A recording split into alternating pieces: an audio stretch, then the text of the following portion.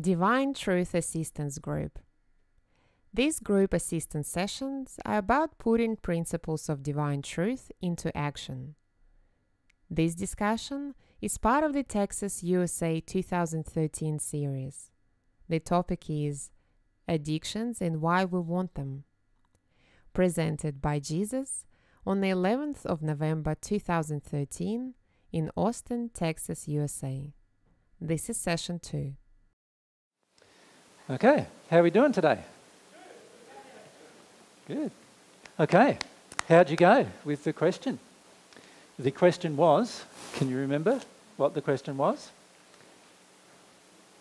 Why don't I want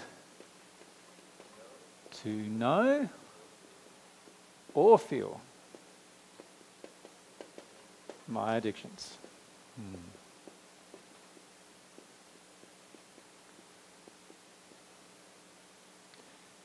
It's a good question, actually, isn't it? If you think about it. Yeah. Because rather than telling ourselves we do want to and then don't do it, we're better off finding out why we don't want to do it than telling ourselves something that's untrue. So, what did you come up with as the reasons why you don't want to? So, Boris up here. So, if Boris, you point the camera there, and Corny will point the camera at you. Yeah, that's it. Well, there's a lot. Yeah. But what I've found was that looking at my addictions reveals a feeling there's something wrong with me. Okay, there's something wrong with me, yep. So it's sort of like how can we summarise that in a word or two? Well, I'll say it as you said it. There is something wrong with me, yep.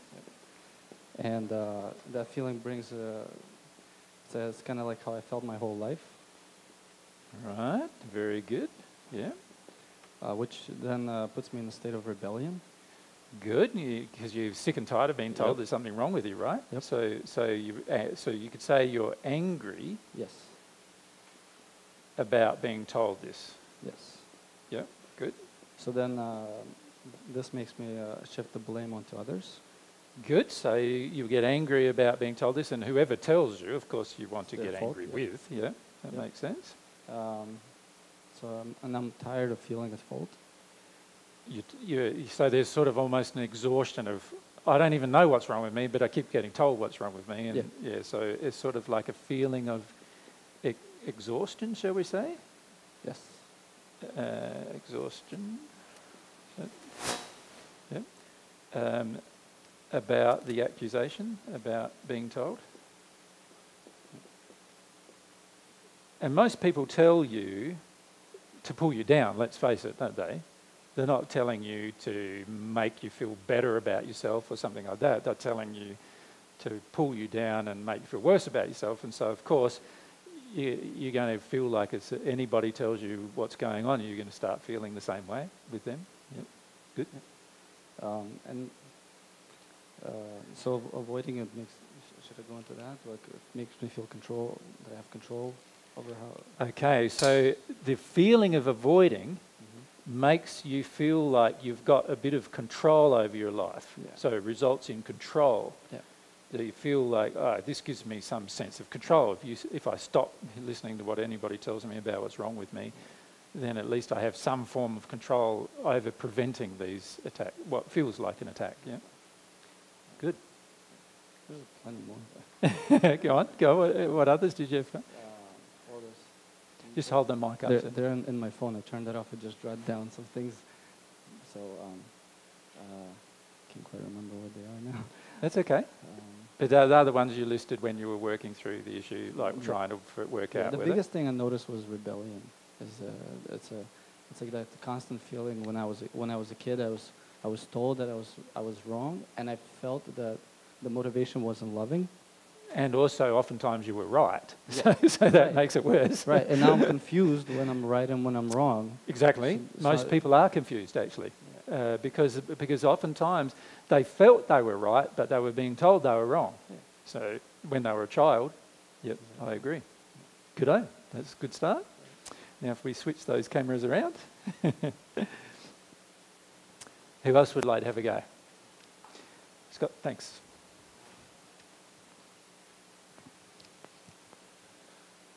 So I came up with I'd rather feel angry because that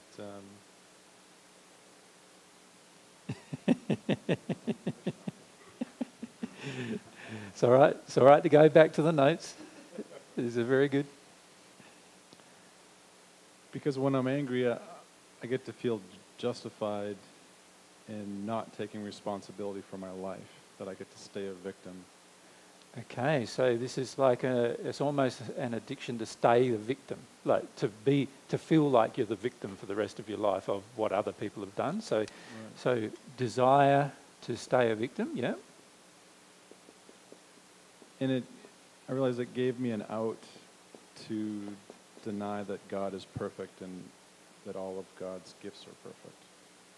Good. So it's sort of, in what way did it give you the out? I understand where you're coming from. I don't know if the audience does, that's all. Well, I was basically convincing myself that I was right and God is wrong. Good. So I am right. God's wrong. Very good. Yep. You mentioned one to me when you came and talked to me before, about a half an hour ago, that I feel is probably the real crux of the issue. Do you remember what you said? At the moment, no. We'll get there eventually then, with the help of others. Can you remind me? What we'll probably do is we'll go around to different people and find out why they feel the same way.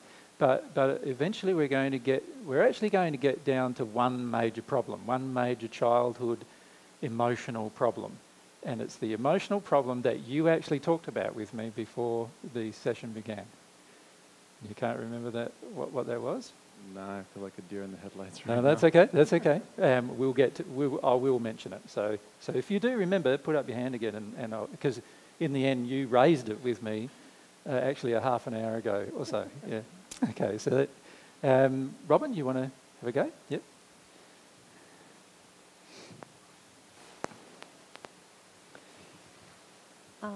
I think most of my addictions are because I don't want to feel uncomfortable in any way. As soon as I start to feel uncomfortable, then I go into some addictions. Okay.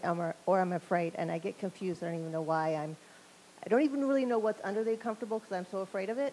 Yep. I would say that is more about what are your addictions than why do I not want to know what they are. Oh. Does that make sense?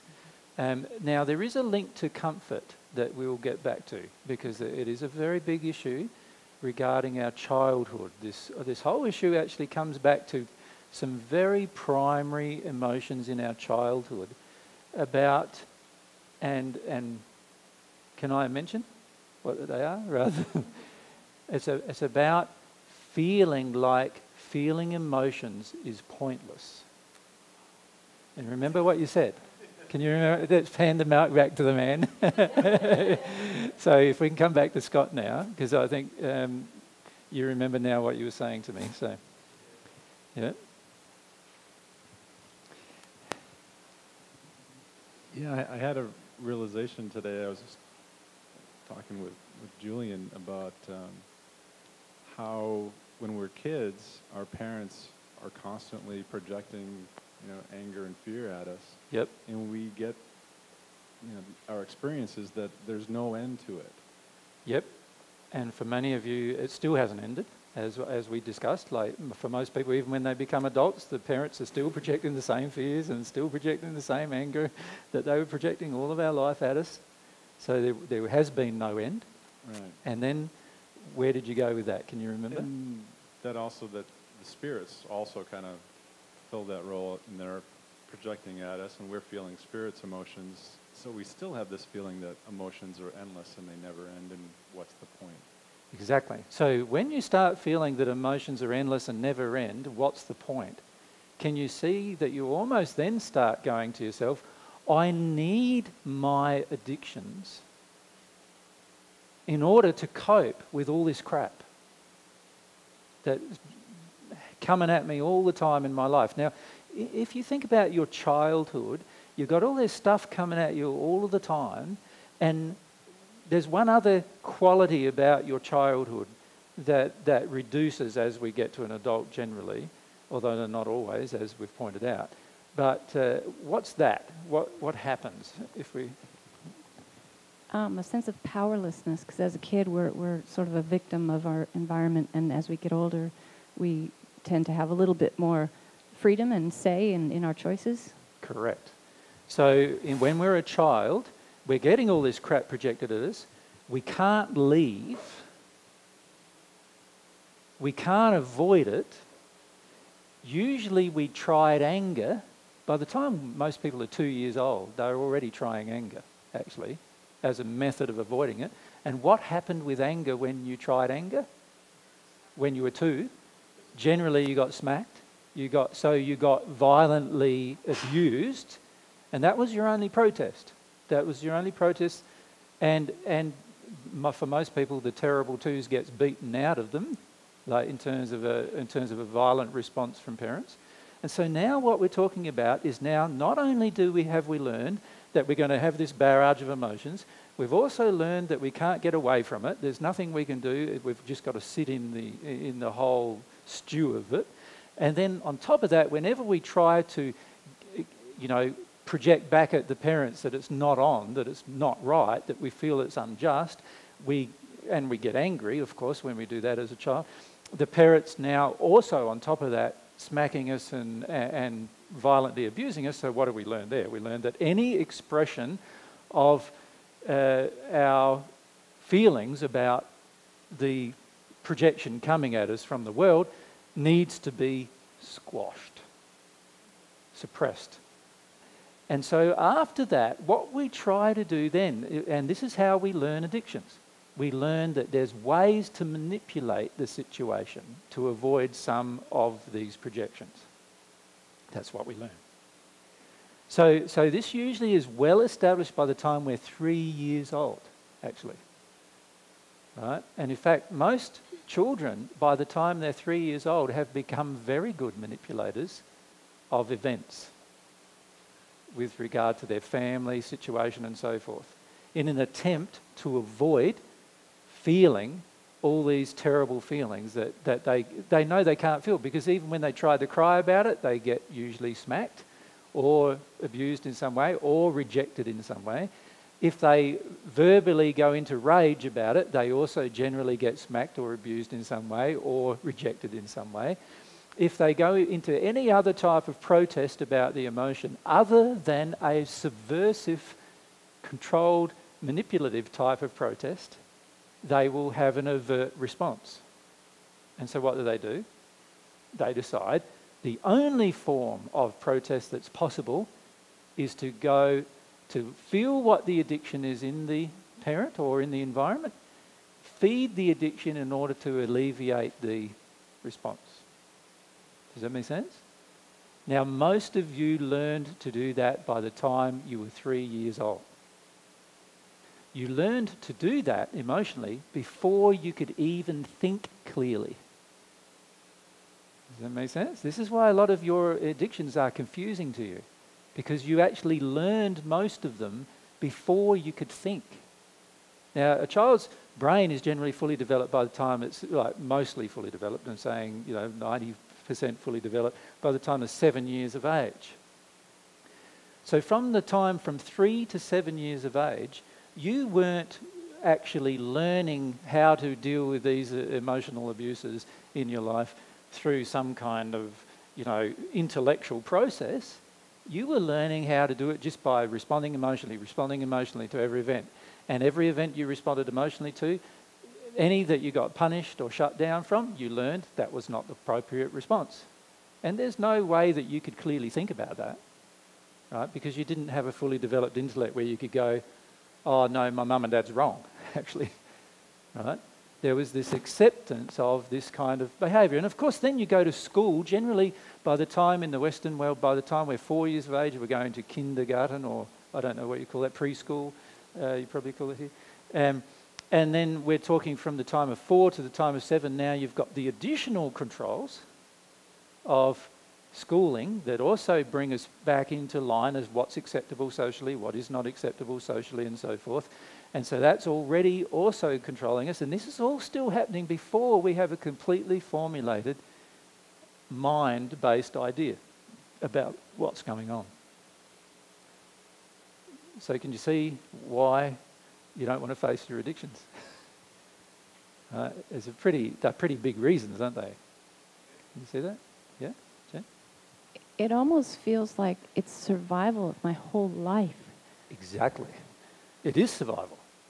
The reality is that with this childhood stuff, it was survival. You were placed into a situation where you learned the only method to survive was to feed addictions and have addictions fed.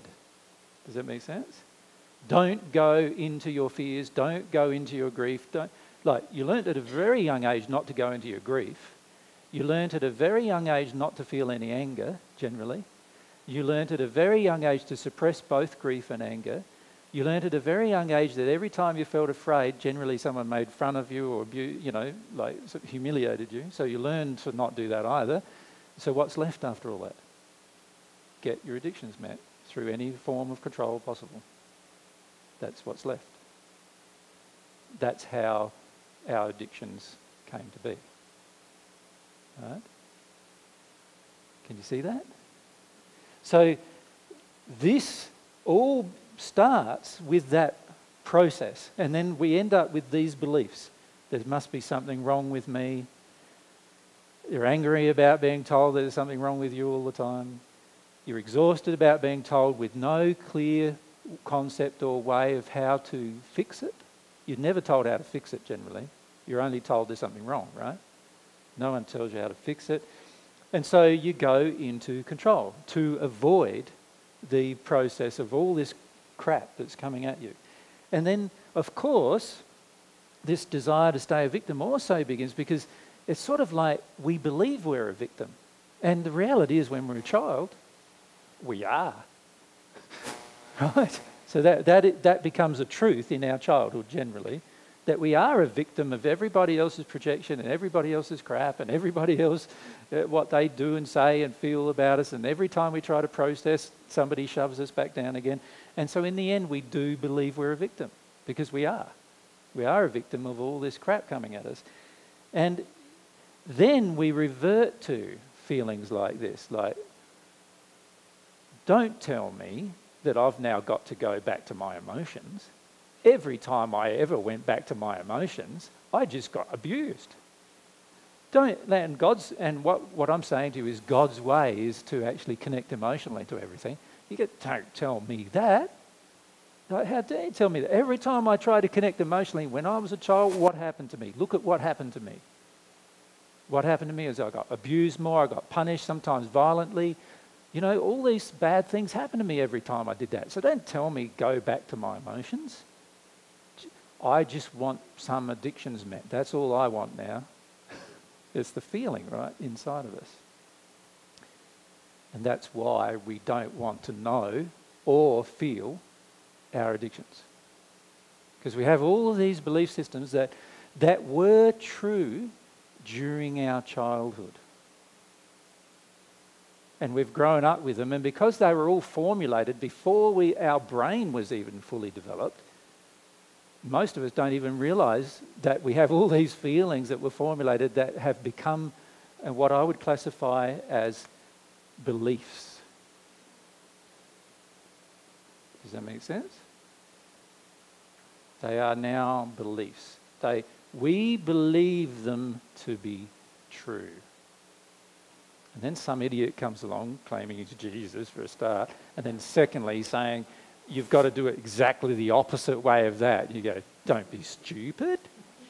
Like, how dare you say that that's the case? Because my experience through my whole childhood has been exactly the opposite. So everything's screaming at you, saying, no, everything AJ's talking about here is actually wrong. That's the feeling the child has. The child inside of you has this feeling. That everything I say about going back to emotions and dealing with emotions and facing your addictions and deconstructing your addictions, all of that is wrong. It's not going to work. It never worked all through my life.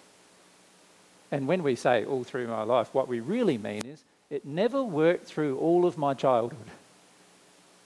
It never worked. And because it never worked then, it means that that's real. That means that I'm right. It means that it's never going to work. All right? And can you see there's also a fair bit of anger in that feeling, isn't there? Like, you can feel the anger in that kind of feeling. Going, don't tell me things that are never going to work. I have had a personal experience with this. I have lived, and even if you're only 15 or 16 years of age, you have lived 15 or 16 years of age, and the entire period of time generally has been telling you the exact opposite of trying to get into emotions or into feelings or facing your fears or feeling your addictions. All you want to do, really, internally, all that we want to do is create more addictions. That's the feeling we have. Scott? So I just realized the connection between having the intellectual, like, yeah, this is the best thing I've ever learned in my life. Yep. But emotionally feeling hopeless. Exactly. So whenever anybody starts hearing divine truth, which is God's way of dealing with things, we automatically go, there's a soul-based attraction to it sometimes of, wow, that's what's happened to me type of attraction, an acknowledgement of what's happened, which, by the way, feels good. You know, when I acknowledge to you what's happened to you in your childhood, you feel good about that. At least somebody's acknowledging what happened in your childhood. But then you also feel bad because I'm saying that God's way is the reverse of what you've now learned. Right? And so everybody then feels bad and hopeless about that way because all they ever experienced through their childhood was the feeling of hopelessness about how to get away from these projections and emotions. And if you're honest with yourself, the majority of you feel like pretty hopeless about it. And to be honest, you would be far better feeling hopeless for a little while about this issue of addictions than worrying about even getting to one of them. Does that make sense? Just feeling the actual emotion that everything is hopeless, and that emotion was created in your childhood, usually by the time you were 3 years old. All right? This is why most of us feel hopeless when it comes to dealing with our emotion. Does that make sense? Does that help with understanding why? All right. So, what can we do about that? Like, it's a pretty big ingrained belief, isn't it? In fact, you would have to say that it's probably one of our primary ingrained belief systems that most of us would have. And it's very rare, I've found, for anybody to not have that underlying belief system that it's hopeless going in that direction. Like, I've not met anybody who doesn't have that belief. And you can understand why. Everybody generally, unless you've grown up in a perfectly loving environment and a perfectly loving school system, it's pretty unlikely that you're not going to have that belief ingrained within you, yeah? As a part of your very feeling of your very nature even now, it feels like. So naturally, once we've got this belief, we are going to now, we're going to go, what is the point of actually finding any addiction? What I really want to do instead of finding any addiction is I just want to get all of my addictions met. Right? And this is why seminars that tell you how to get all your addictions met usually have thousands of people attending them. Because that's really all we want to know. How do we get another addiction met? How do we come away from something feeling good? And this is the conundrum most people have with the seminars I present, is that they sometimes come away from the seminar feeling bad. And they go, that doesn't feel very nice. it feels like AJ just destroyed my perception of myself here. That doesn't feel good. That feels bad. And then a lot of people go one step further than that. Now they're angry with me for doing that.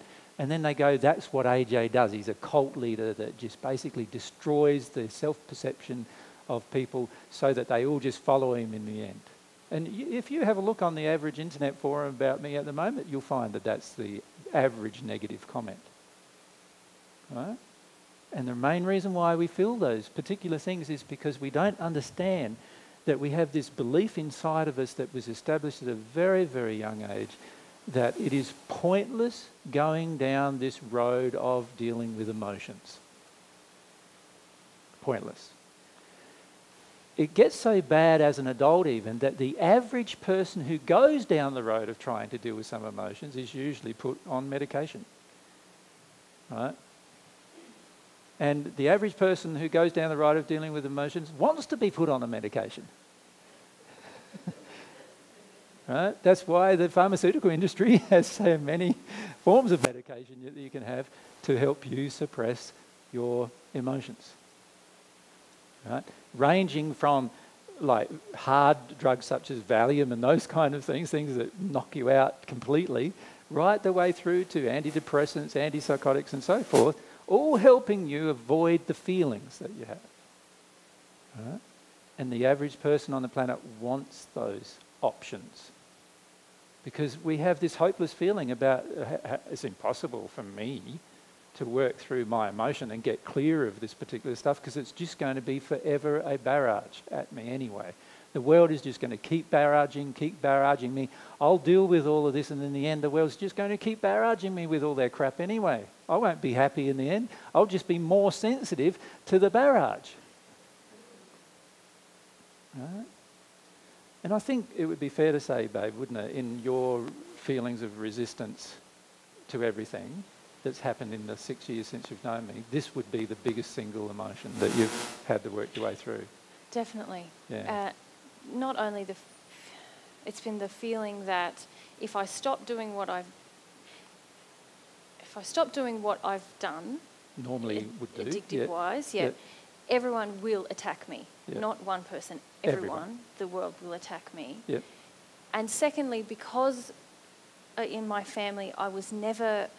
Me feeling emotions was distressing for the people around me, so they did a lot of things. I learnt very early that I shouldn't feel because they don't feel good when I don't feel good. Exactly. And my job is actually to make them feel good.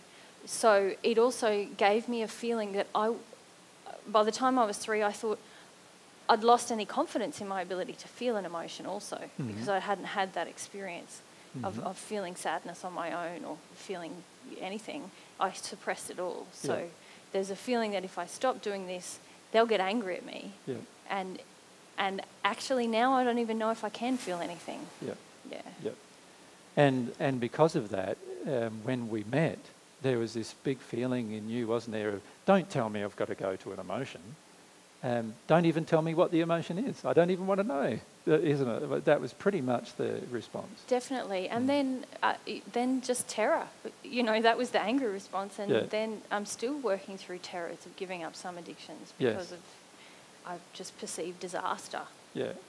Disaster will be the result of feeling your emotions. Yes, if giving up the addiction will result in disaster.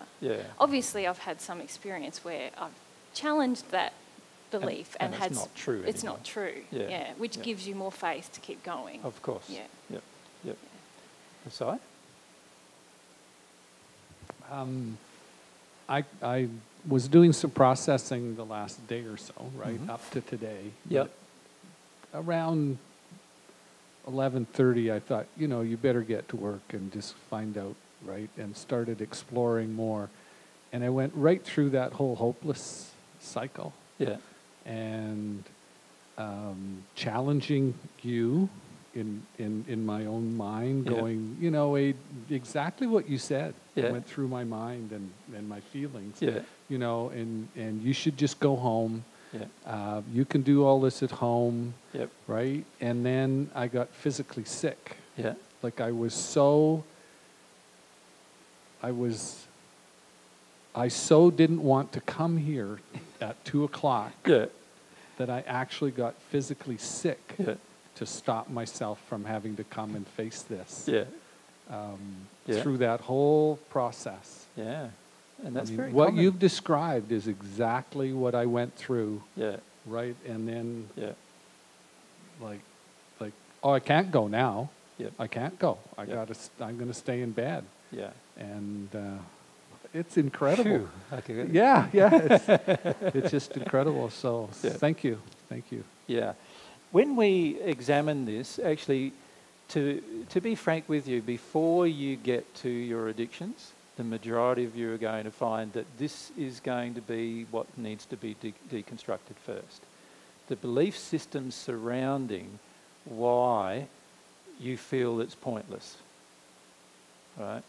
And it is the feeling that is the pointless feeling that actually drives a lot of these hopeless feelings that you have, and also finishes up driving a lot of your needy feelings.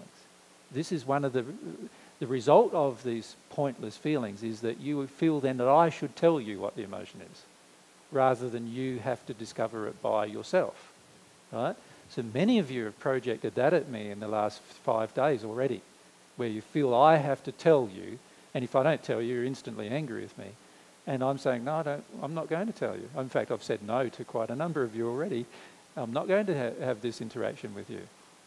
What I would like to see you do instead is to work through the actual issue, which is this covering problem that everybody has about their addictions, and that is their belief is that basically it is a pointless and hopeless exercise to find out anything about any emotion, because you are still going to receive the barrage of it for the rest of your existence. So what is better is just to try to get all of your addictions met, and that way you can have some kind of semblance of a happy life. That's basically the underlying belief system. And as soon as somebody starts talking about developing a desire even to deal with your addictions, instantly the soul-based feeling is switch that off, block that out. Even some of you go, close that out, and you go to sleep even, right? When we start talking about the emotions associated with addictions. And the reason why is because there is so much motivation inside of us telling us and screaming at us actually, saying don't go there. You tried going there at an age you can't even remember, and look what happened. Yeah, I remember going through a feeling of, if I give up these addictions, I'm never going to feel good ever again. That's it. This is the only way I feel any good in my life. Yeah. And if I give this up, well then what's the point? What's the point of even living? In fact, I find that people facing this issue eventually have a lot of suicidal thoughts actually. They feel like, well, if we're being told that the only way to God is to actually start facing the addictions, which are the only way that I get any happy feelings whatsoever, then what is the point of living? The only problem with that thought is that if you do kill yourself, you're still living and you'll still be faced with the same problem. That's the only problem with that thought. I remember having that dialogue in my brain of like, there's no point, what's the point? I've got to give this up. I know the truth, I can't deny the truth, and but I can't end my life. And we're even angry that we can't suicide and get away from it. It's just going to be the same there. Exactly. What can I do? Yeah. And that is how many of us actually feel. If you're honest with yourself, that's how many of us feel. Al? I've actually realized pretty recently that I was only living in my sleep state. That my awake state is actually a mere means to getting me from one sleep state to another sleep state. Yes. I'll say again that it's not very funny, actually. No, but it's true. I don't do anything nice in my life. There is nothing that I like. And if it wasn't for my son, I guess I wouldn't be there. But I mean, I came to the same realization that you can't do away with your life at all. You're stuck there. But yes, it's pretty frightening, because then you're just asking yourself, what the hell do I do in this sleep state that actually keeps you going? Exactly. So there must be a lot of addictions being met there, right? Wow. Terrible. Yeah. And this is what I also find is that you can understand in a way why people get angry with me, right? Because I'm telling them on one hand that God's way is this way to emotional openness, which the internal belief of the child inside of us is basically it's hopeless, it's a pointless way, it's never going to work. That's the internal belief. And then the alternative, which most people wanted, even in their childhood sometimes, was they just wanted to die to get away from the whole crap that's happening. And that's the alternative that many of us feel is an option even as an adult. This is why there is so many suicides in the planet. It's an angry response to feeling hopeless. And so that's suicidal thoughts. And then I tell you that if you're suicide, it's going to actually get worse. So now I've told you. Does that make sense? So I'm not only telling you that you've got to deal with all these emotions and everything, which is completely opposite thing to what you grew up experiencing, but now I'm telling you that the only other option that you considered is actually going to make things worse and not better. And so in the end, a person often feels totally trapped. And if you're honest with yourselves, many of you feel this.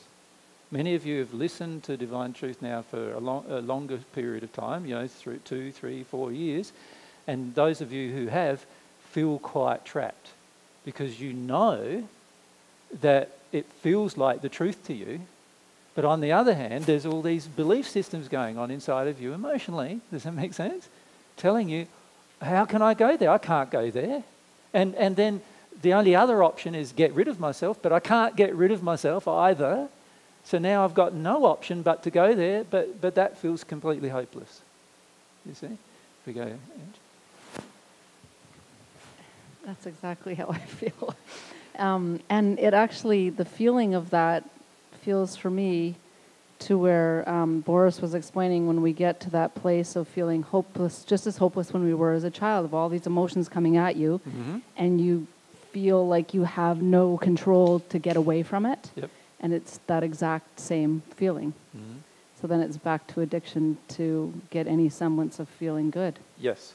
Addiction was the only thing that worked when you were a child. It was the only thing that worked. Right? Your anger usually didn't work. The feeling of your fear didn't work. The feeling of any grief didn't work. The only thing that generally worked to give you some semblance of peace internally and some semblance of peace from the projection, the only thing that worked was to revert to the addiction. And so now I'm saying that doesn't work, and everyone's screaming like going, what? How dare you say that doesn't work? That's the only thing that's ever worked my entire life. So how can you then say that it doesn't work? And what a lot of people then do, you see, I'm telling people that the way to God, so God's way, is the exact way that you don't believe in from an emotional perspective. It's exactly the opposite way that you were taught as a child, basically. Now, when I tell them that this is God's way, there's only two possible feelings that a person will have after that point. And one is, it's not God's way, it's AJ's way, and AJ's an idiot, right? So that's one. Or they believe me and do believe it's God's way, and so then they feel angry with God that God created that way. Does that make sense? Usually it's one of those two responses. It's either anger with me or anger with God. One of the two, right? And you can understand that too, can't you? Because it's sort of like it's the total opposite of what you've grown up with. It's the total opposite of what's happened in your life. It's total opposite of what you've learned to address. And so naturally, the general response is it can't be true, and if it can't be true, then why am I listening to this person who claims he's Jesus anyway? That's one option. And then the other option is, if it is true, then God's a shit. Right? That's the other option, isn't it? For creating such a terrible, terrible way. They are the two options, really, that we feel. And this is why we have so much anger towards God and anger also as a subsequent result, even towards religion. Because whenever you hear the word Jesus, you don't just think of the man, you think of all of the things that associated with Jesus movement, right? Which is all to do with Christianity and so forth. So then there's so much anger about religion. and so forth. And even the people who are in these religions, you start telling them they have to deal with an emotion, they get angry. Right? They want it to be what? They want the sacrifice of Jesus to magically take away the sin of the world and don't have to deal with anything. That's the core tenet of the belief system. So the very belief system that gets constructed from Christianity came from this belief, this childhood belief, that it's not God's way to do that. It's God's way to do what I am already doing, and that is learn how to manipulate the system through my addictions. That's what we start to feel. It's the only way that works. It's the only way that's satisfying. It's the only solution to the problem.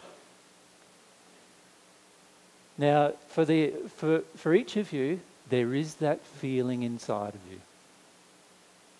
And if you can get in contact with that feeling and feel your way through all of the flavours of that feeling and understand where it came from, you will trace it back to many childhood events that taught you that this is the truth. And to me, that's where your emotional processing begins. Does that make sense? That's where you start. You start with this feeling that you don't want to know or feel your addictions and feel about why. That's where you start. That's the best place to start for the majority of people. So if you feel stagnant or blocked, the best place to start is with this terrible, hopeless feeling that you have, that if you deal with addictions, you'll have no tool left to have any kind of a happy life. If you let go of all your addictions, there'll be no way that you can get happiness anymore. And it's a terrible, hopeless feeling when you let yourself feel it. Yeah. In addition to hopelessness and pointlessness, some people, like my ex-husband, who had been involved in the mental system, yep. was terrified that it was actually very dangerous. And so that's that whole other component.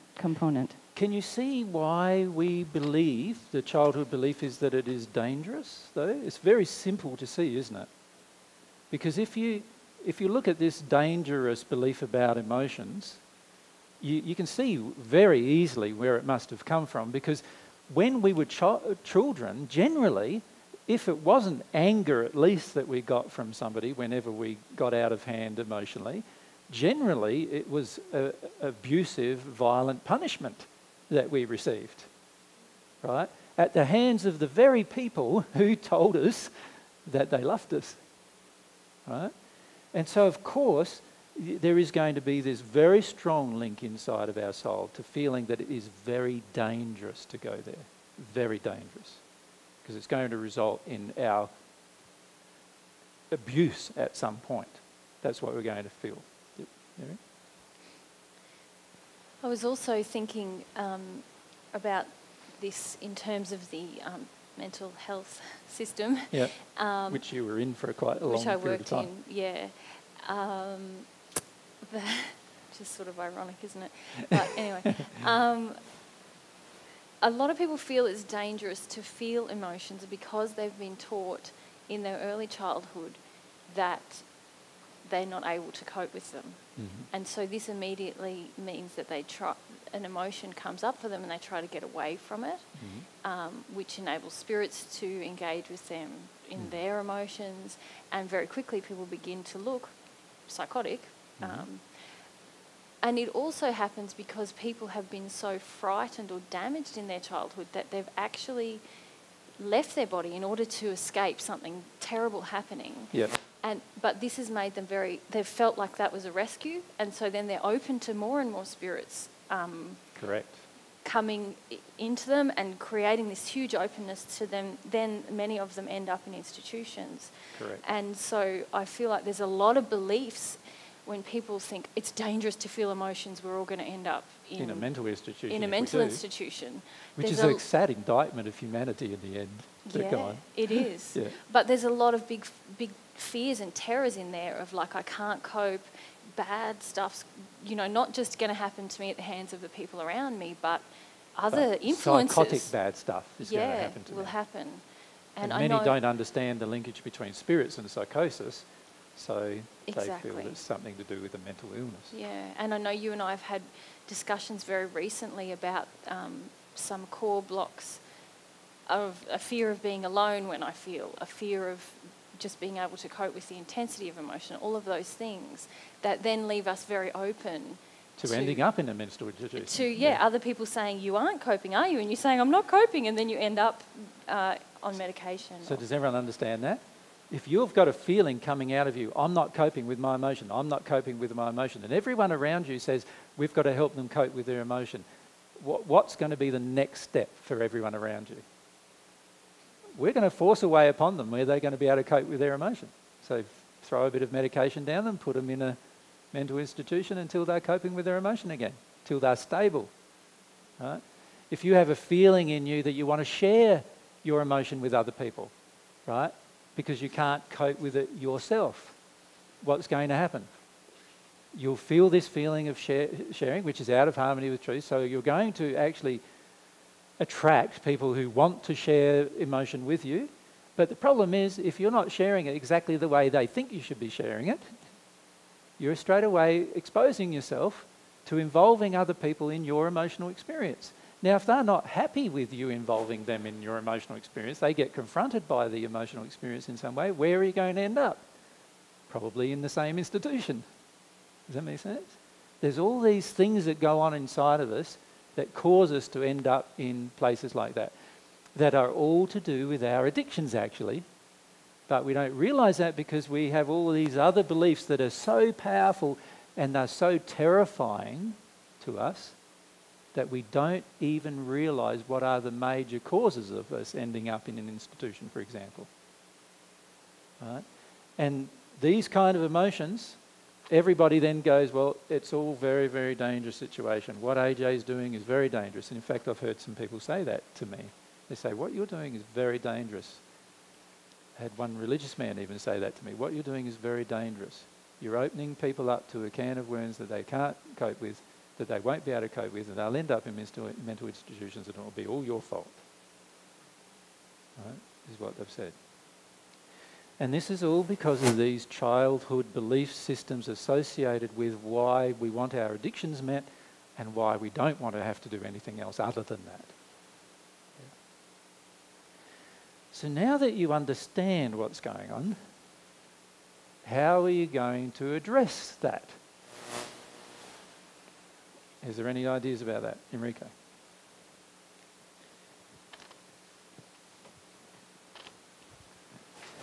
When I did the exercise, I found that my addictions covered fear. And even though you promise great things from God's way, I wondered, why do I prefer my addictions? And it's because my fear was greater than my desire. Yeah. And so I listed some fears and felt some of that feeling of I can't do it. Yeah. And what I came to, the pattern that emerged was that I don't really have much faith. Yeah. I don't believe the process. It feels like jumping into a pit that I can't get out of. Yes. And so what it basically came down to was my relationship with God. And that if I worked on that, my trust and faith would grow and I would think it was possible. But because of how I see God and view him as punishing, the Catholic belief, yeah, it just seems like I'm kind of alone in all of this ugliness and I don't really have much help. And even though you say it and it sounds true and good, it just sounds like... sounds like a crock of shit. Yeah, and it's very scary to step forth. Even though I say I believe you, it's very scary to take that step. Yep. But I felt the solution would be working on my relationship with God, and if that built up faith and trust in me, then maybe I could take the steps. Yeah, so let's begin with this issue of faith. What would you say we currently have faith in at the moment? Well, yeah, let's be more specific. We have faith in our addictions. I would agree with that. We believe that they are the only things that work. They're the only things that bring us happiness. They're the only things that bring us any sense of fulfillment in our day-to-day life. They're the only things that we feel will ever be the result, that will ever give us a sense of being a part of the world and and knowing ourselves and all these other things that we're all wanting to have. So at the moment we have faith in our addictions. What else do we have faith in? Anything else? Well, most people don't get that far, I don't feel. So the thing was fear, and I don't feel people get that far. If we come down to Nina, what else do we have faith in? What our parents taught us. Okay, so we have faith in, what would you call that, what our parents taught us? So we have faith in the beliefs that were constructed, that we currently have. And they are beliefs about fear, about emotions, about feelings, about, you know, what's going to stop people from projecting at me, and all these other beliefs, even beliefs about God, are all in amongst there. We've got faith in these beliefs. They're not the beliefs of God that I'm sharing with you. They're completely opposite of those things most of the time, right? Our parents abused us. We come to feel that that's how God is. God's abusive too. And in fact, many of us have faith that actually, because God made this way emotional, that means God's a bastard. So we actually have faith that God's a bastard, not faith. If God exists, is the comment of many people on earth, if you think about it. If God exists, then God's a mongrel.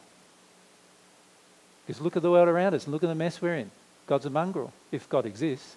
And so many people don't even believe God exists because of the world that we see around us, which all comes from our faith in all of these addictions and false beliefs, right? Anything else, Julie? So we have faith in being self-reliant. We only have faith in self-reliance, yes? We don't even have faith anymore, most of us, in relying on family or friends. In fact, the majority of us have a very, very loose definition of family and friends, if you think about it. Because the majority of us don't have a strong faith that our family or friends will even care for us. Right? We want that to happen most of the time. That's our addiction. But how many times has it happened in our past? Not very frequently. Whenever the chips are down, what happens? Everyone seems to scatter, right? That's been our experience. And that was also our experience in our childhood often. We were totally alone bearing the barrage of everything else. That's what we felt. Totally alone. Right? It's a terrible sense of loneliness. Ella. Well, actually, I'm noticing that I'd rather keep my addictions because they help me be in touch with people, even if I see in those people those same addictions that we are mutually satisfying. Yep. But if I don't do that anymore, I will lose the few of the friends. And so would it be fair to say that we have faith in society definitions?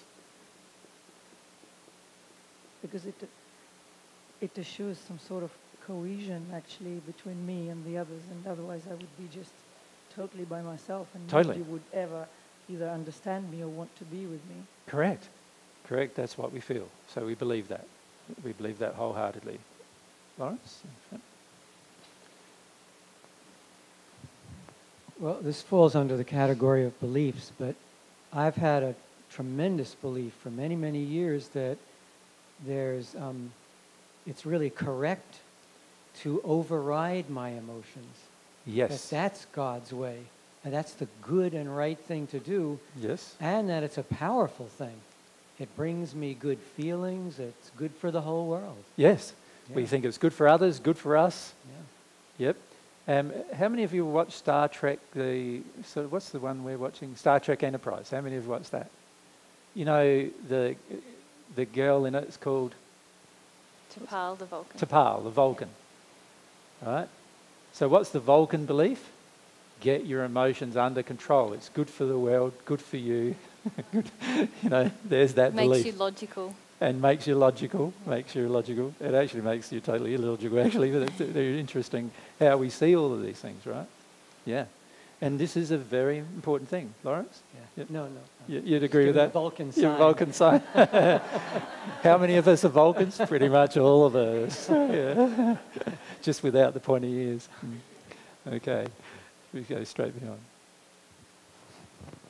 I also have faith in my experience, and my experience has shown me that I can't cope with emotions and that people don't want me to have them or express them, I should say.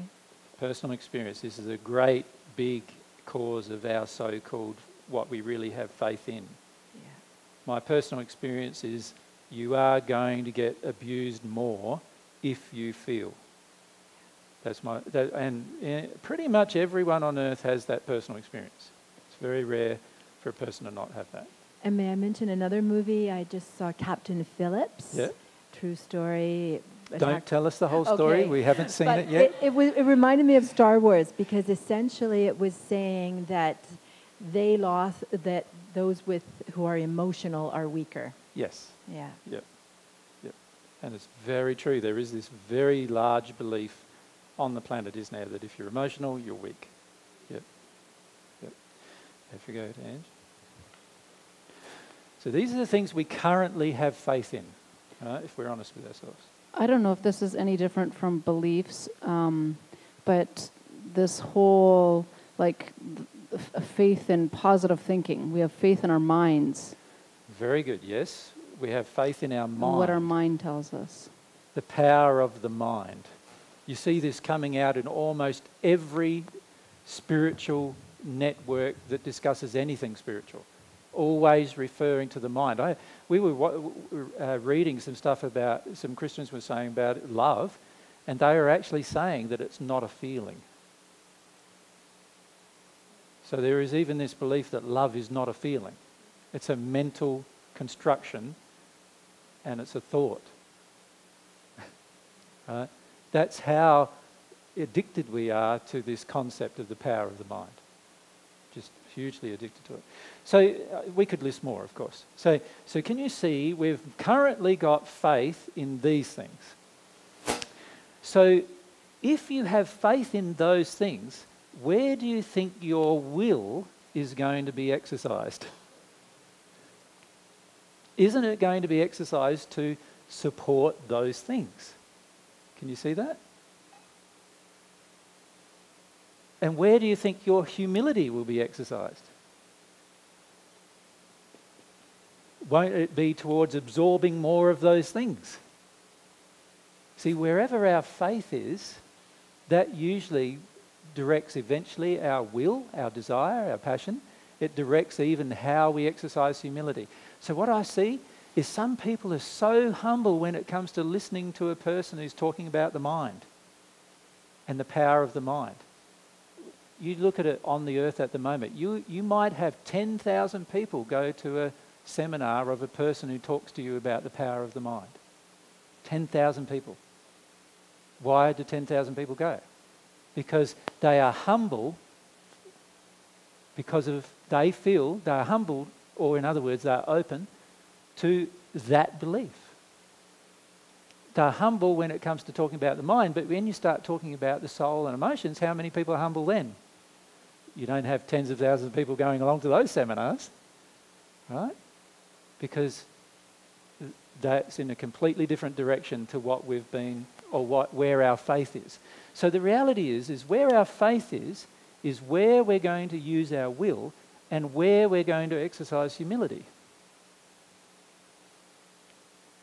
So if I'm a scientist and I have faith that I can discover a new scientific invention, I am going to be very humble to any idea or concept that helps me discover that new invention. In other words, I'm humble only where I'm directing my faith. I will direct my will in that direction. I will absorb information. I'll be reading left, right and centre everything I can possibly find to justify where I have faith. So if I have faith in a new scientific invention, I'll be reading all of the current ideas about those kind of concepts, and I'll be thinking about it all the time. I'll be open to spirit influence in that particular direction all the time, because that's where my faith is. So at the moment, our faith is in this. So where do you think our will is going to be exercised? It's going to be exercised in holding on to my addictions, holding on to my beliefs, holding on to my self-reliance, holding on to the society definition of what's right and what's wrong and what's loving and what's not loving, holding on to the fact that my personal experience backs up all of this evidence. I'll hold on to all of that, and that's where I'll use my will. So when somebody comes along and says, talks to you about the power of the mind, the power of self-reliance, stop being a victim, you know, those kind of talks, thousands of people go along to those kind of talks. Because all of those kind of talks support where we have faith. But when somebody starts talking about God doing the opposite way around of what everything is, now very few people come along because they don't have faith in it. Even if it sounds good, they still don't have faith in it because their faith is telling them the opposite thing. It makes sense, doesn't it? So the problem with all of this is that our belief systems determine the fact that we don't want to know or feel our addictions. And our belief systems also determine where we place faith. And because we place faith in these things, we only use our will to get those things met. And we only exercise humility when those things come up. And everywhere else, we're in resistance. We're not humble. We're closed. We're closed mind, closed heart to any opposite concept. So when somebody comes along and tells us that the truth is actually different to that, most of us are going to go, that's a stupid, idiot idea. Right? The truth isn't different to that. This has been my personal experience. This is what the truth is. Most of us will do that. And love is just a thought anyway. So what's the point of feeling about that? Because you can only think love, you can't feel it. And also, when somebody tells you that your concept of love is completely the opposite of God's, there's a feeling in you going, no, it's not. I live in this. If God created this so-called world that we live in, if so-called God created this world that we live in, then I would suggest that the world we live in has taught me that addiction's a king. So if you're telling me that God's the opposite of that, then God didn't do a very good job of creating this world, in my opinion. Right? And for the majority of people, they feel very, very disconnected from God as a result. Right? Because they feel that if what Jesus is saying is true, then I'm just angry with God for doing what God did. Right? So, can you see one of the first things we're going to have to start doing if we're going to change this process? We're going to have to start deconstructing where we're placing our faith and reconstructing it in the appropriate direction. And this is our primary problem. It's the deconstruction process that takes forever, or it feels like it takes forever for most of us. Right? And so most of us go, well, that process of deconstructing this, not only is it pointless, because what I currently believe is definitely right, but it's also going to take forever, given the fact that we live in a world that thinks completely the opposite of what we're trying to deconstruct. Right? The world is the same as these things, so if I try to deconstruct it, I will be completely opposite to the world then. Right? That's a problem. That's a big problem. If I'm ever going to be happy, it's a big problem. And so we have no motivation to even exercise our will in a different direction. And this is why the majority of you who have listened for a long period of time are struggling. Does that make sense? This is why you're struggling. Because there's this internal feelings inside of all of these belief systems that you have faith in, and you do not see any reason for giving them up internally. Now, I asked the question, how do you do it then? Well, the answer is going to sound very trite and basic, actually.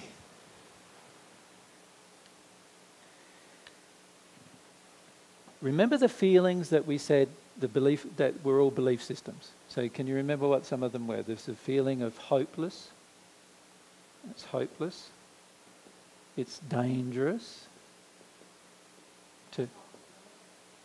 It's impossible.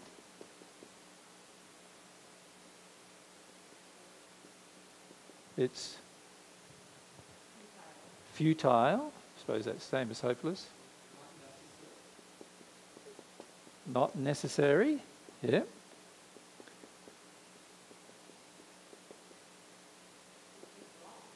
Cruel and wrong.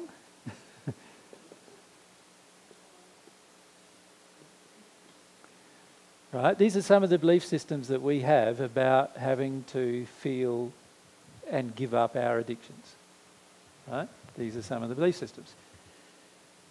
We have to feel those feelings before those feelings will go away.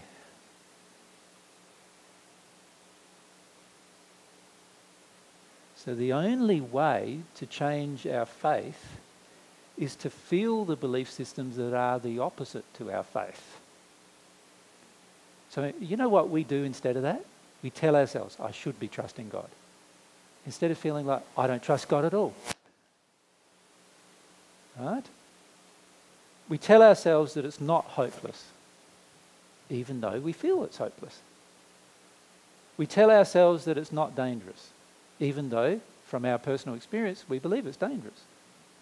We tell ourselves that it's not impossible, but in our feelings, when we were a child, we felt it was impossible. Do you see what we're doing? We're intellectually telling ourselves, and this is what's happening for many people who come along to sessions and listening to Divine Truth. They're hearing all these things I'm saying about the positive side, about God and truth and all these kind of things, love and all those kind of things. And then they intellectually start telling themselves a message that their soul doesn't agree with. And then they wonder why they can't feel the emotion. The only way you're going to get through this stage of stagnancy, is to actually feel some of these feelings. When you feel the hopeless feeling right the way through to the end, you will no longer feel it's hopeless.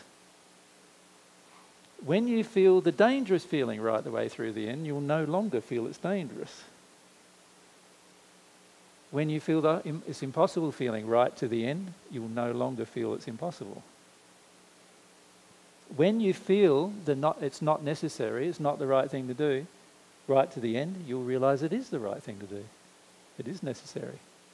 When you feel God's cruel and wrong wanting me to do this, right to the end, you'll no longer believe God's cruel and wrong.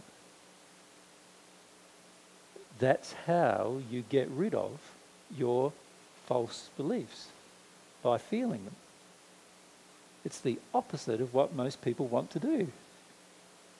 Most people want to tell themselves the opposite belief rather than feel the actual belief they feel.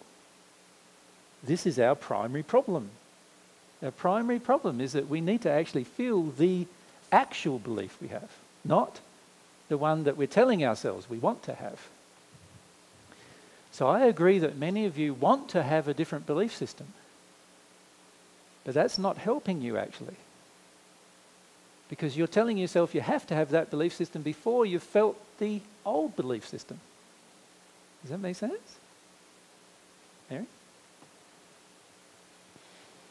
I remember also in this process of coming to confront my addictions, realising that the only feelings that I was really comfortable with in the way I lived my life was to feel good through having an addiction met, or to be numb.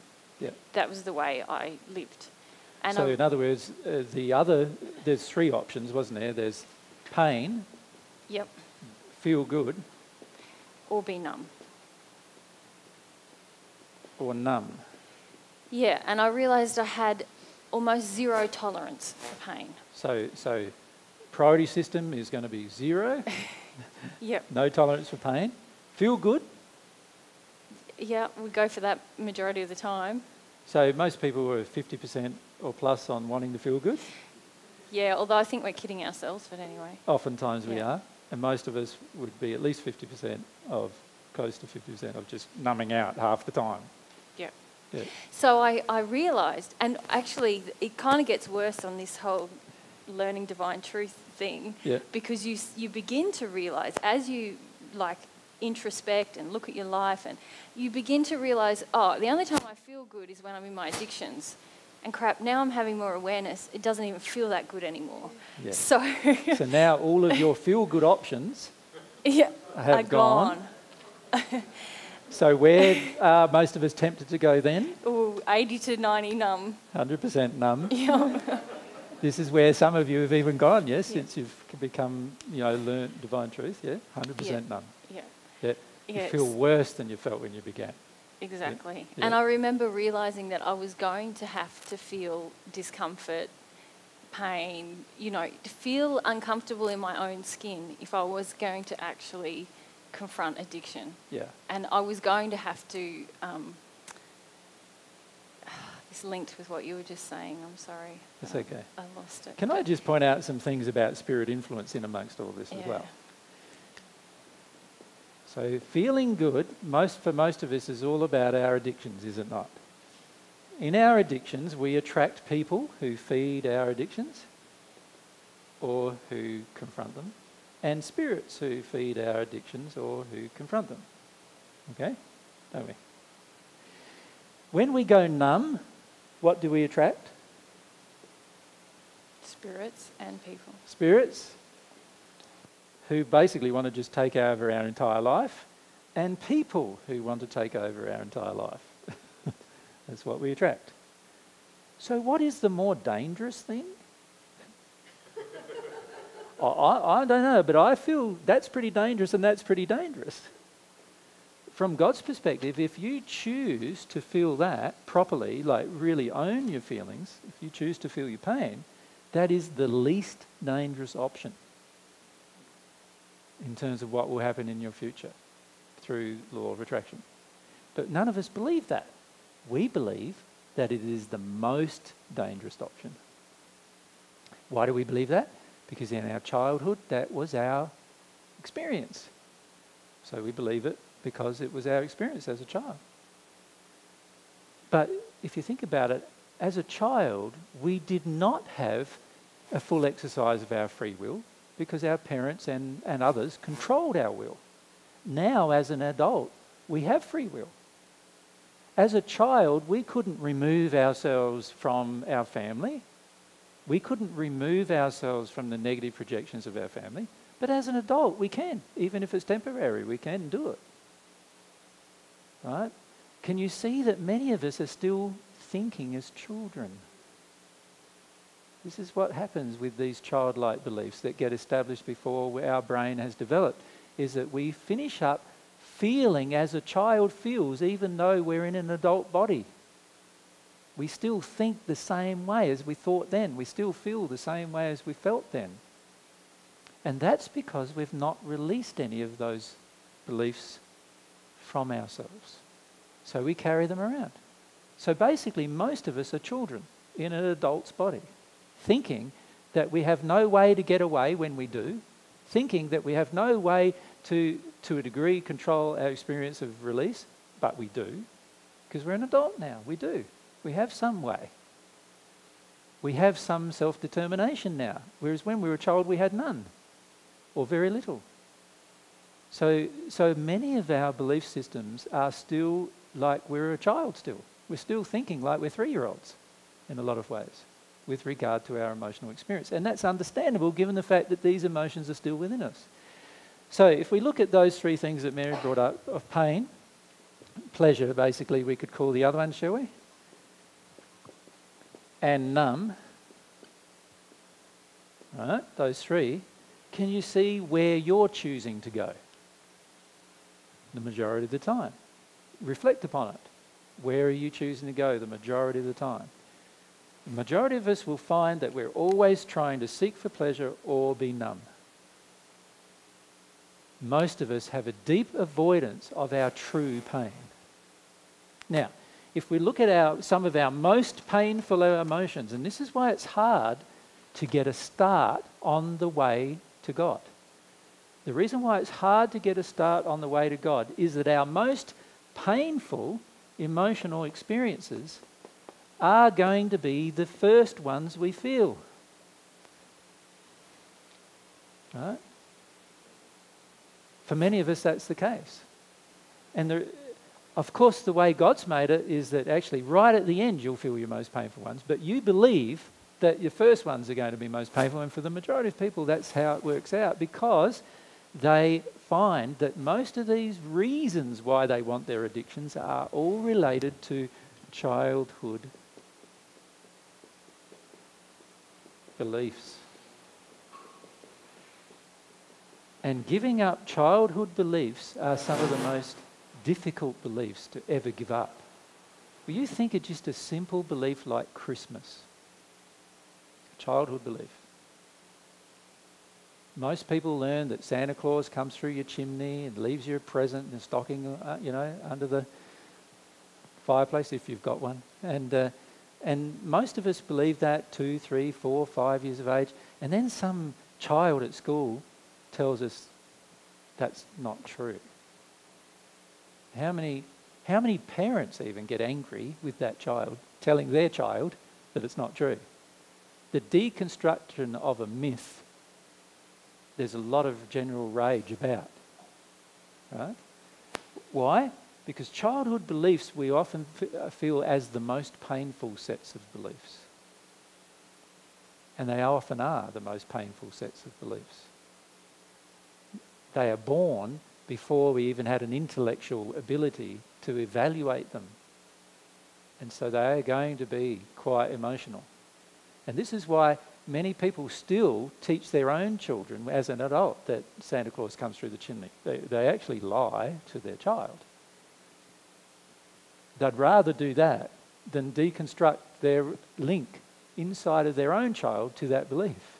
Even though they know intellectually they know it's wrong now, but they still want their child to believe it. It's pretty weird, eh? Wanting your child to believe something false because it brings you pleasure rather than pain. That's the only reason why. Right? And this is what we do with most of our childhood beliefs. Even once we realise they are a myth in our mind, we still continue to perpetrate them in our feelings. Isn't that interesting? So even our mind doesn't deconstruct the false belief. And this is why a lot of the painful false beliefs of our childhood are going to have to be released, but there's only one way they can be released. They can't be released by you telling yourself something different. And this is what many of you are trying to do. You're trying to tell yourself something different. Many of you don't have faith in God. You don't have faith in emotion. You don't have faith that anything like that will actually work. You don't. We need to be honest about that and say we just don't. Our emotional experience from the childhood belief systems are that as a child we had an experience which tends to suggest to us, and often violently suggests to us, that it's impossible to feel your emotions without having danger, violence, pain, suffering, and many other things that we will continue to attract for the rest of our life. Most of us believe that. We believe it in our heart. The only way that belief is going to leave us is to feel it. It's the only way it can leave us. It's not going to leave you just by trying to accept a different belief in your mind. It can't leave you that way. It's not going to. The only way a childhood belief is released is by feeling the belief. Right? And that is the problem. The problem we have is that most of these childhood beliefs we totally believe are true. So why would you go and feel them? Why would you go and feel them to release them? We totally believe they're true. And it's not, and so somebody can come along and tell you, look, your whole life will change if you let go of these beliefs. And you go, no, it won't. Don't be stupid. How can my whole life change? This is reality of the universe we live in. This is reality of the world we live in. This is what it's like. You're telling me that it's not?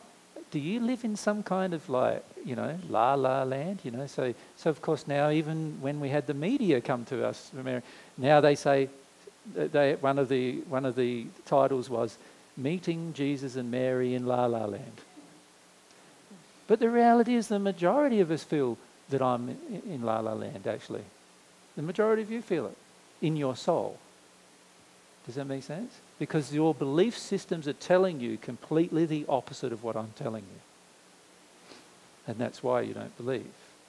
So you can tell yourself that it all sounds nice. You can come along because it all sounds nice.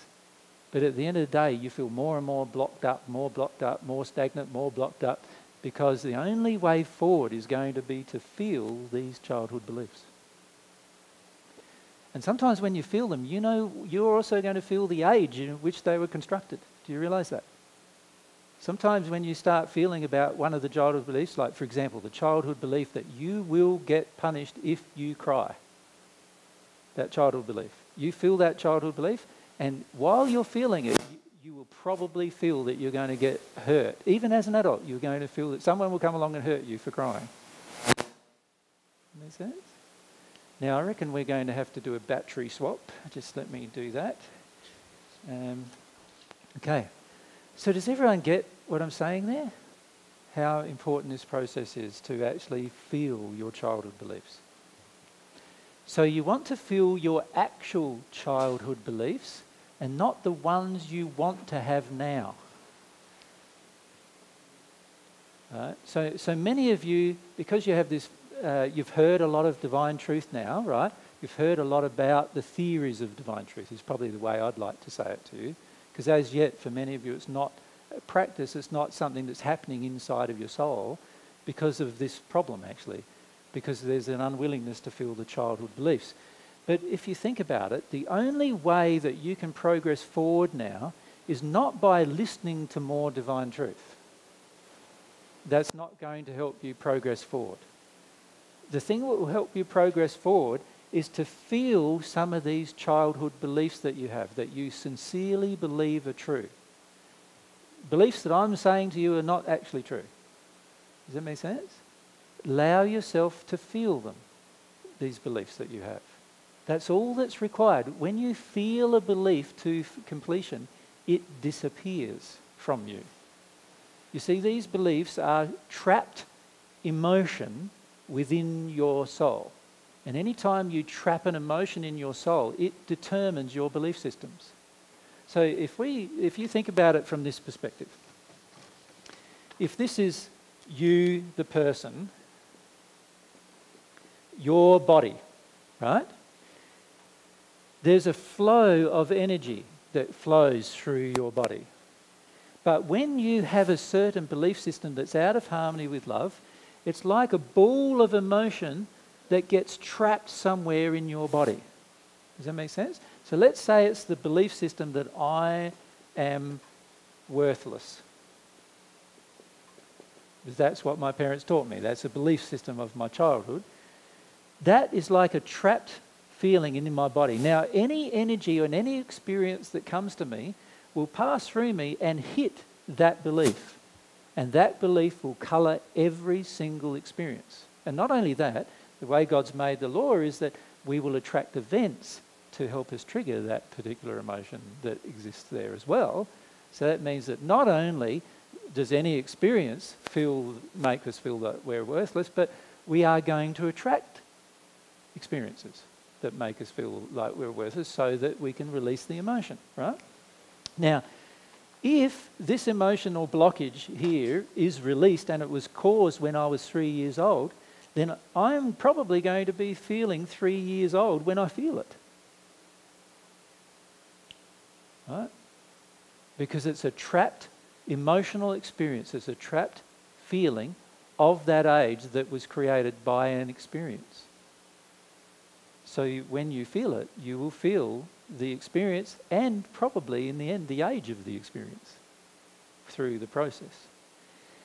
Now, this trapped emotion is what blocks us from any different truth from entering us. So you can tell yourself over and over, you can tell your mind, I am worth something, I am worth something, I am worth something. But as soon as somebody treats you a certain way, you go, you're treating me like I'm worthless, and you're angry and everything. Why is that? Because you actually feel you're worthless, otherwise you wouldn't get so angry, right? Automatically, we revert to the emotion, automatically, because whatever you tell your mind is not going to change you. Now, we have historical proof of this single fact. You look at almost every religious faith almost says it was constructed for the point of love, right? And yet, when you look at the results of most religious faiths, what do you see? Violence instead. You look at the history of the Christian religion, mostly violent. The history of the Muslim religion, mostly violent. The history of most religions are mostly violent, right? And the reason for that is that we have these beliefs in us that all we've got to do is trigger them, and whatever was in our mind. So you can even have a Buddhist belief that, you know, you should love everybody and zen out and love everybody, but as soon as the emotion is triggered, bang, you don't love anybody anymore. You feel angry and you want to kill somebody. And this is the problem with this concept, that you can change your mind. Your mind is only capable of changing when there is no emotional impediment to the change. And while you have a soul-based belief system in your soul that's existed from the time of 2, 3, 4 years of age, nothing you tell your mind is going to get to your soul about that particular belief if it's contrary. The only way for change to occur, even in your own mind, is that belief system is rubbed out from your soul by experiencing it. When we start experiencing it, we start dribbling it out. Oops, that looks a bit like a wee there. We start dribbling it out, right? And when we dribble the emotion out, we are now in the process of changing the belief, right? And once you imagine, as you dribble it out, obviously the emotion starts coming out, and more of it comes out, and eventually it disappears. Once it disappears, if somebody tells you you are worthy, can you see your mind now has the capacity to absorb it? But not only does your mind have the capacity to absorb it, now your soul has the capacity to absorb it. Because there is not an opposing emotion within your soul. Does it make sense? Right? Now, so the only way we can progress forward is by feeling the false belief of our childhood, which we believe is true. That's the only way to progress forward. That is what the majority of people who have heard divine truth are not doing. They hear divine truth and they go, so I've got to tell myself that I'm worthy. But God's way is, feel that you're unworthy first, and then you'll be able to tell yourself you're worthy, and it will actually enter you. Does that make sense? So we're trying to skip over the unworthy feeling because it's, as was pointed out earlier, it's painful. So in our attempt to avoid our pain, we only want to feel good or we want to be numb. We don't want to feel the pain. But the emotional belief that I'm unworthy is a painful emotional belief. So instead of feeling that pain, we tell ourselves the way to change is to not feel that pain, which results in the pain remaining within our soul, like a big black gooey muck in this case, right? It remains within our soul, and we tell ourselves that it's going to be too painful to experience that emotion. But the problem is, no matter what belief system enters us, it will never fully enter us, because it cannot while that opposite belief exists. That opposite belief will determine everything that happens. And you can listen to divine truth for 20 years and you will make no change unless you choose to experience some of this childhood pain. No change can actually happen. Yeah? Mary?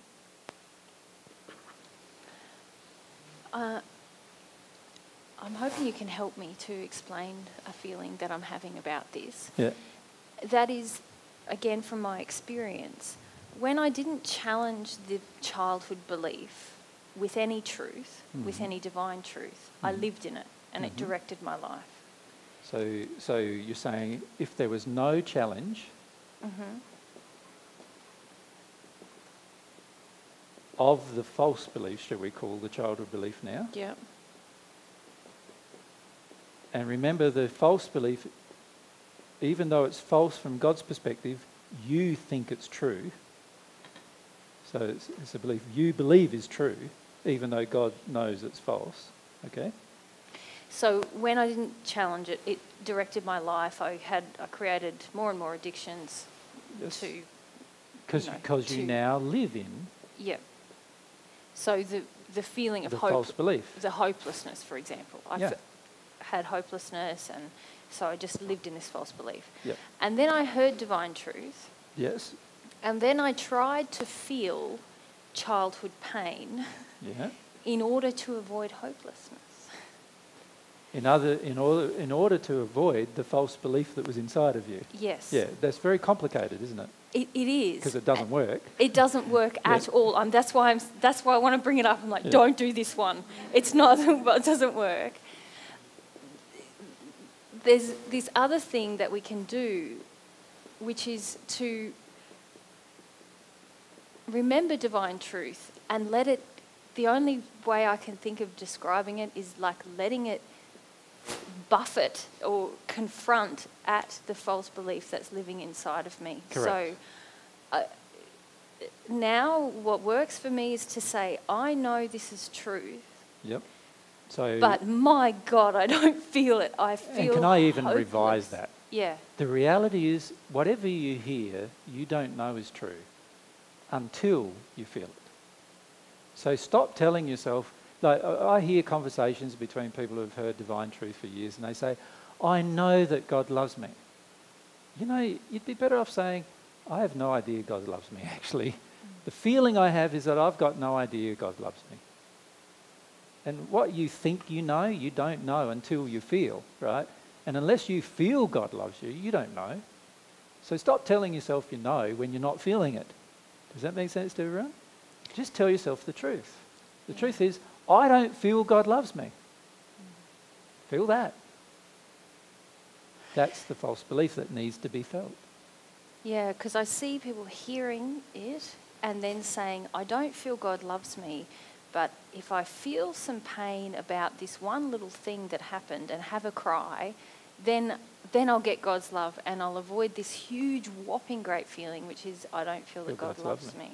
So and how can there be a true prayer for God's love while inside of yourself you have a feeling that God doesn't love you? You're not going to feel that you want God's love if you feel God doesn't love you.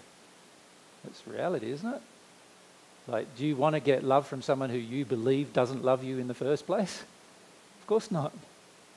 Yeah, so it's sort of like how I see, and I know I tried to do it, trying to feel things in order to avoid these great whopping black kind of false beliefs. Well, they're feelings. From our childhood of like, God is not real, I am alone, it is hopeless, all of those ones. Yes. And it's only since I started feeling those ones that any progress gets made. Happened. Spot on.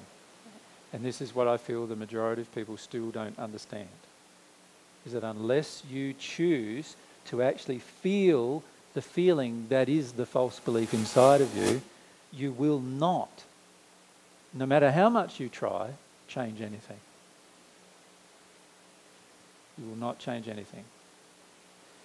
And the reason, there is a good reason for that, is that the soul is made in such a way that while a false belief resides within you, it first must be released in order for the truth to enter. Now, and Mary have done a whole series of interviews, and I did some with Luli, about how the human soul functions. Some of you would have seen those, right? My suggestion is to go over and over and over and over and over those.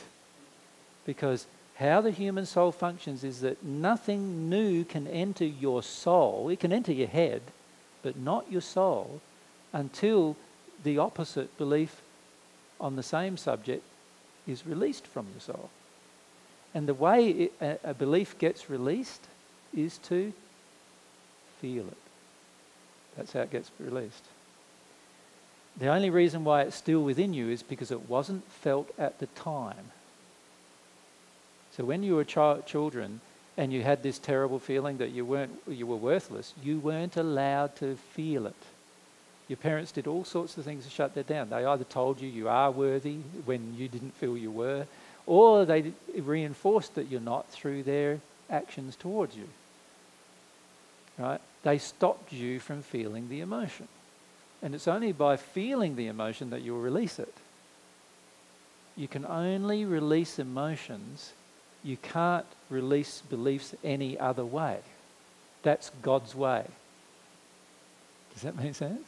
God's way is that you must release the underlying cause of your false belief. And that is a feeling. It's not a thought. Most of these feelings got created before you even had your developed mind. So that should tell you that they aren't thoughts, they're feelings that are controlling you. Feelings that that you believe are true, but from God's perspective are actually false.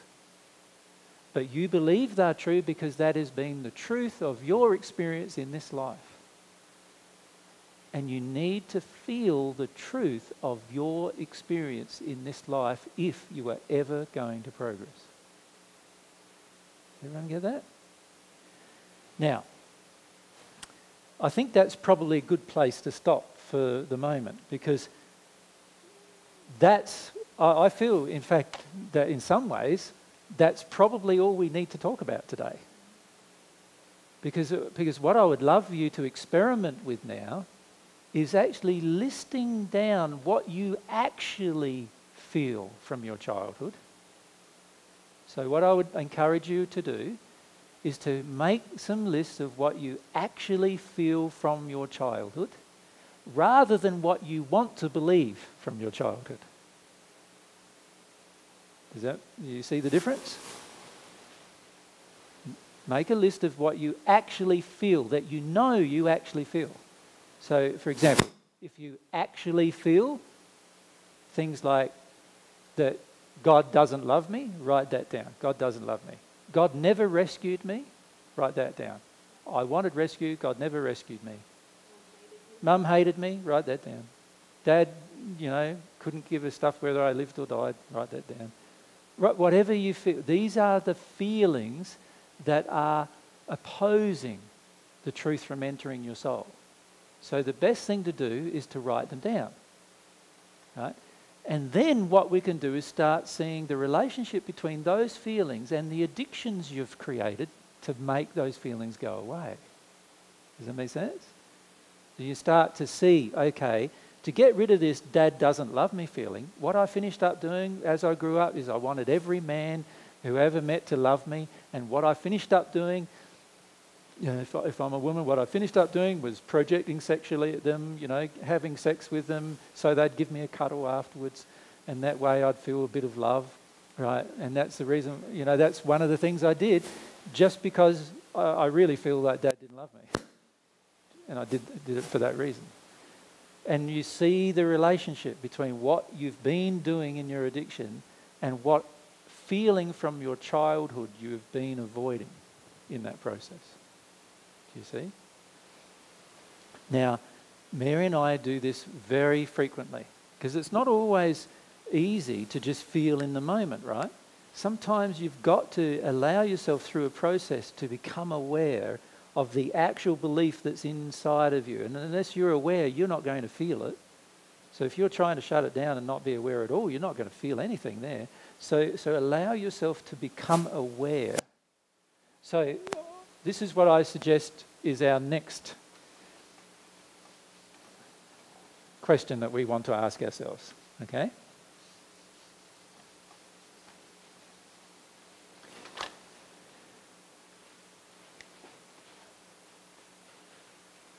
What have I done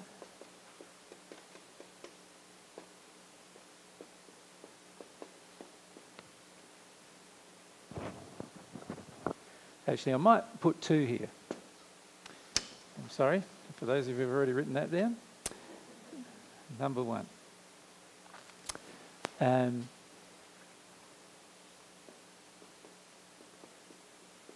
What do I believe from my childhood.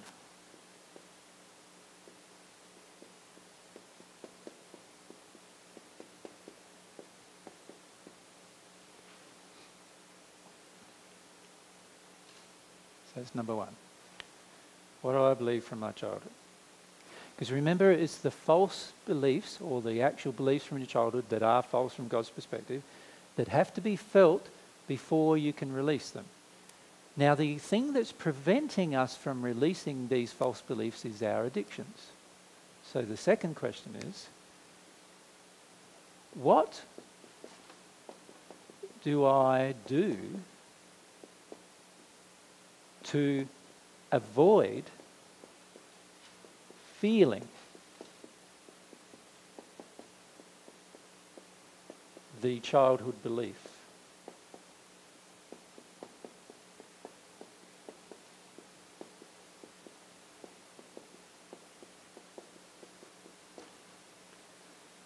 Can you see the relationship? So here is, what do I believe? And be honest with yourself. It's, you know, this is a personal exercise. It's pointless trying to tell yourself, I believe God loves me, when the feeling inside of you is, I believe God hates me.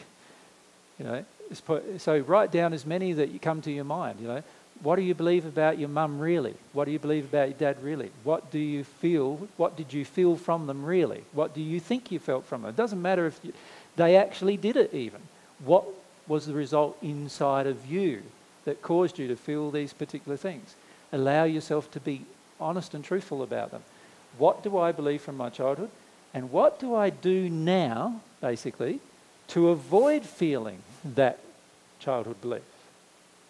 So let's say, I believe that I'm always alone, might be one of my childhood beliefs. Because when I was a child, I was always left alone. Nobody ever took any notice of me. Nobody ever listened to me. I finished up reading most of my life away when I was a child. You know, I hardly had any friends. I was always alone. So that might be my belief.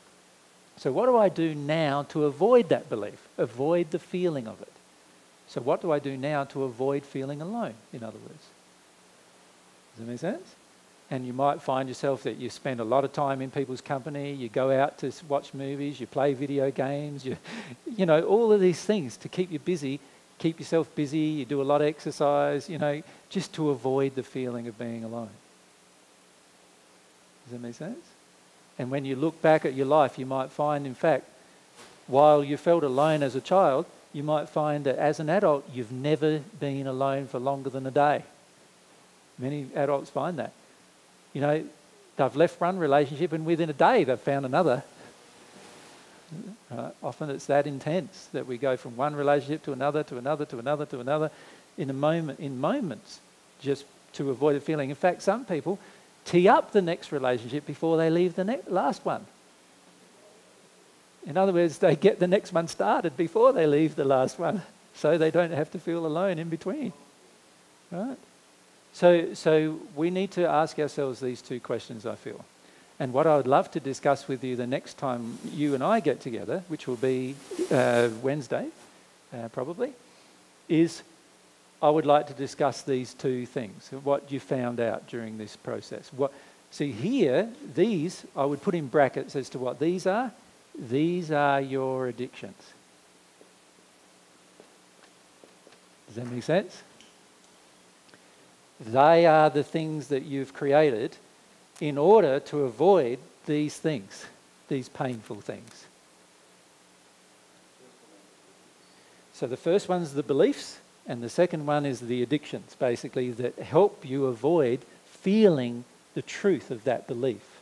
And when I say the truth of that belief, what you believe to be true inside of yourself. So many of you believe inside of yourself that you're worthless. So what have you done to avoid the feeling of feeling worthless? Right? For some of you, it would be, I've projected at every man, because my feeling of worthlessness comes from my not having a father. I projected at every man, find me sexually attractive in order to validate me. That's one of the ways that I get my feeling of worthlessness overcome. Does that make sense? So that's my addiction. My addiction is project sexually, get a sexual response. Now I feel valid. I don't have to feel that my daddy didn't love me. I feel all men love me. That's the feeling, right? And I'm bartering, I'm I've got these addictions in play. Most addictions, by the way, are codependent. You've heard of that term? That means that you're doing something to please someone else and getting something in response back to you. Most addictions form a codependencies. Okay. Good day. So do you reckon you can have a stab at that exercise? Remember, the underlying goal of this exercise is to show you what is covering over your childhood belief systems. So if I drew a little map of that, basically this is what it looks like.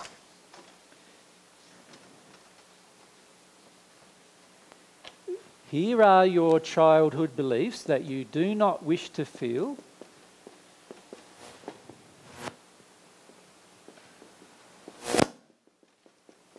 These are also, you could classify as your fears. Can you see that? You could classify them as your fears. And over the top of that, to stop you from having to feel those, you've created a whole set of actions, thoughts, people, places, things, and I could list many other things which we'll go through when we start talking about our addictions, to suppress, double P, the having to feel those emotions. And these are called your addictions. So in other words, you created a whole series of addictions, and their purpose, their primary purpose of all of your addictions is to suppress or push down the emotions that form your childhood belief systems that are painful. Does that make sense? That's the purpose of them. So the addictions are suppressing your childhood beliefs. So if we're going to unravel this process that occurred in our childhood, we're going to need to feel about and acknowledge and even be able to intellectually identify, probably before we acknowledge, if we can intellectually identify these childhood belief systems and start to feel them, what do we find then? We start to feel the reasons why our addictions got created. And once we start seeing the relationship, we can start going, okay, here are my childhood belief systems that I do need to eventually feel. But what I need to do is also see what addictions that I've created that push them down from being felt. The things that control them from being felt. The things that help me avoid them being felt. Right?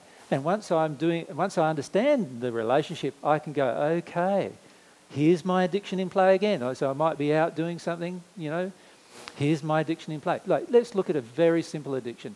Most of the time I might feel cold. That's the childhood feeling. Right? Just cold. I always feel cold. Always feel cold. That's my childhood feeling. What do I do now to make this cold go away? I turn up the air conditioner to 80. Right? My whole family complains. It's all too hot in here. It's all too hot in here. No, it's not. It's comfortable. There's all these family-based arguments about the fact that I've got the air conditioner turned up. Just a simple addiction to get over this childhood feeling that you're cold. Just one simple feeling. What does cold make you feel? Fear and alone, and a lot of other types of feelings, right? That's why you turn the air conditioner up. That's why you got it set at 80. Right? And you'll start seeing that there's physical things you do, there's emotional things you do, there's spiritual things you do, there's sexual things you do in order to avoid these childhood feelings. And you'll start seeing the relationship then between them. And what we're attempting to do through this process is deconstruct the process that was created so that we can at least start to get to the feeling of these childhood beliefs. That's our goal, to eventually feel them. We want to feel them because if we don't feel them, we will never release them. So our whole goal in this process is to try to get to feeling them. You're not going to be able to feel them initially because you've got all of the addictions pushing down the feeling. Does that make sense? But we've at least got to identify some of these childhood belief systems, these childhood feelings, and what we do to keep them under control, to keep them under wraps. We've got to do that. Because if we don't do that, what we're going to do is never feel them. And remember, you grow by releasing the thing, and the only way to release it is by feeling it, and then a new feeling can enter you. Or a new truth can enter you. Or new faith can enter you. You see, at the moment, as we listed, even our faith is all upside down at the moment. We've got faith in everything that God says is untrue, and faith in nothing that God says is true. And the only way to deconstruct that process is by feeling some things. We're going to have to feel what is the untruth that we believe is true. And the only way our faith will change is by feeling something. We've got to understand everything is going to be solved through feeling something. At some point, we've even got to get to that belief. At the moment, most of us don't even believe that. Can you see? Most of us believe you feel something, you're going to get in trouble. Feel something, dangerous. Feel something, it's going to get hopeless. Feel something, it's going to go over and on forever. Feel something, that's our beliefs. So let's know what those beliefs are, and let's look at what we do to keep those beliefs from being felt. What actions we take. Just simple actions to complicated actions that we take to avoid the feeling. Does everyone see the relationship?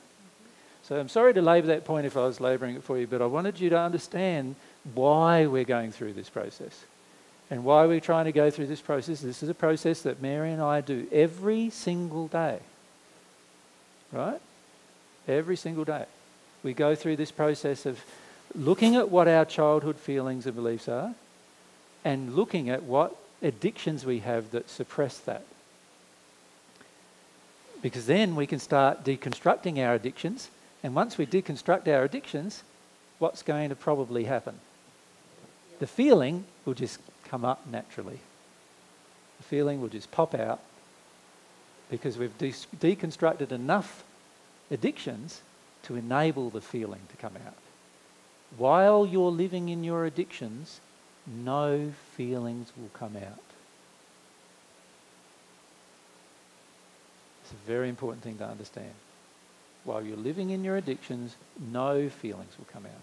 So the only way to have feelings come out, and remember that it's the feelings coming out that heal you, the feelings coming out change you, so you have to have feelings coming out before change will actually happen. But the only way that is going to happen is by you deconstructing the addictions enough so that the feelings can just pop out. Just like that. And it is just like that oftentimes. Like you can go on for months and months and months deconstructing addictions, and you think, wow, this is not getting me anywhere. I still feel much the same thing. And then all of a sudden you're bawling your eyes out and you don't have any idea why. And then, a day later you feel completely different. And that's generally how most people experience change with regard to accepting God's truth. Does that make sense? The feelings just pop out when you've done enough work to look at your addictions. Now, can I point out to you why this is the case? Your addictions are the exercise of your will to deny.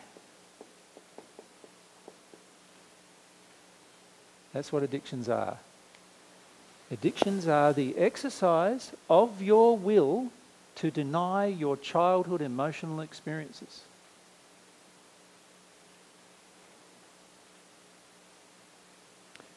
So can you see why it's so much a part of receiving God's love? If you're exercising your will to deny, and God's love is trying to expose rather than deny, can you see you're exercising your will in direct opposition to what God's love would do?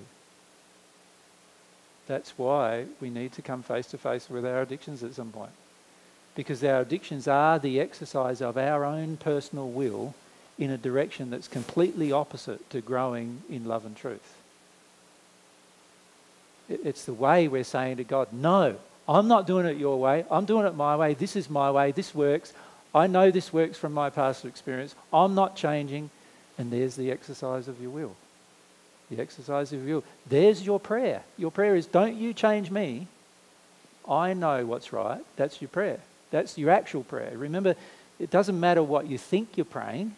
What matters is what's coming out of your heart, your soul. And if what's coming out of your soul is, no, I want to maintain these addictions because they're the only things I believe in, then that's what's coming out of your soul. That's the prayer that God hears. God hears, you don't want to confront your childhood emotional experience. So God says, no worries. I'll try and find some alternative way to help you confront your childhood emotional experience. Right? And God constructed a whole heap of laws, law of cause and effect, law of attraction, many other laws, all to help get to your childhood emotional experience. And now you've got to rely on all them. And most of us don't even rely on them. We're trying to avoid them too, right?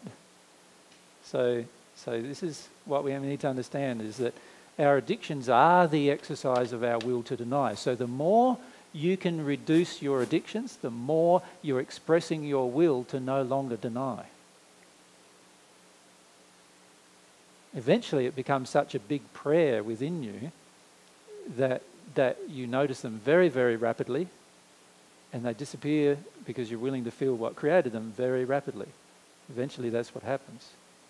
But it's not going to happen without you changing the direction of your will. And that's why I suggest to go through this process. It's a process that Mary and I go through, as I said, all the time. We're just constantly looking. We know that whenever we exercise our will to deny, that's what restricts our growth. Yep. Okay. Thanks for your time today, guys. Good.